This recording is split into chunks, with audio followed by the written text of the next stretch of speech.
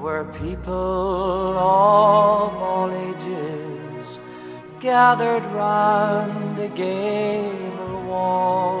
The Lord has a way of working things out, but I've had the blessing to be with young men that keep you alive, and they're in formation for priesthood. So if anything I can do to make their life wonderful, that's what I want to do. Gathered here before you, and our hearts are just the same, filled with joy at such a vision as we praise your name.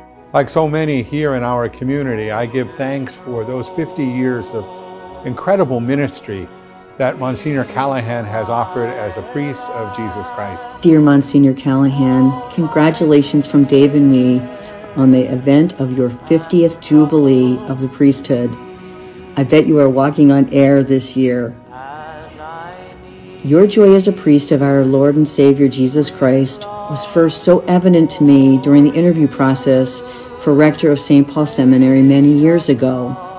It was very contagious to all of us who are around you. Your deep love for Christ and Our Lady permeates your ministry and has touched so many people, including me. Hey, Monsignor. Just want to wish you a very happy 50th anniversary of your priesthood, and just to say thank you so much for obviously all you've done for the church in general, but thank you so much for all you've done for me personally. I've had the privilege of knowing Monsignor for over 30 years, and he's been a role model for me in his joyful priesthood. Just to be the priest that I am today, in so many ways I owe it to you. So I want to say thank you for your witness, for your wisdom, for your guidance, for your support. Again, and just for your friendship and basically being a second father to me. God bless you, dear Monsignor Callaghan, with many, many more years as a joy-filled priest.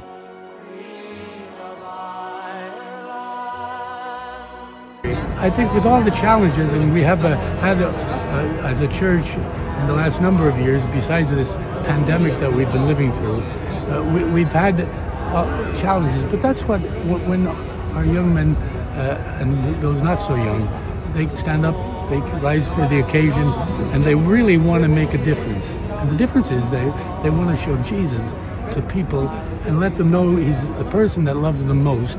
And you as the priest are privileged to act in his name and in his person. And that fills everybody with joy.